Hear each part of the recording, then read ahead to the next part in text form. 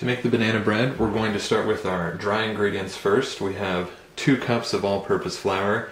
Now you can sub in bread flour, but just in the next step, take out the baking powder. So just go ahead and dump that into our bread machine. Next we'll take 3/4 cup of white sugar.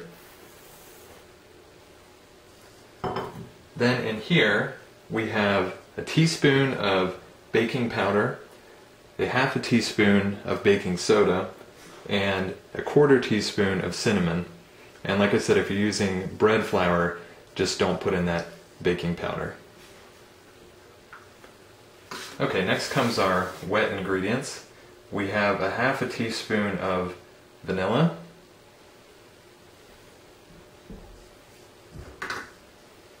we've got 2 eggs, and 3 tablespoons of vegetable oil. And then lastly, the most important part is the bananas. So these are 2 ripe bananas. You definitely want to be using ripe ones, especially if they have the brown spots on the skin. That's usually the best because they're going to be soft. If you use them when they're still green and firm, they're not going to mix up as well and they won't have as good of a flavor. They definitely tend to be more sweet once they're overly ripe. So we're just going to put all of those into our machine.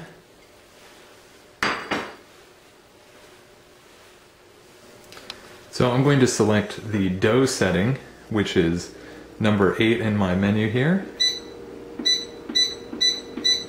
And we're just going to do that to mix it up. So we're going to go ahead and hit start.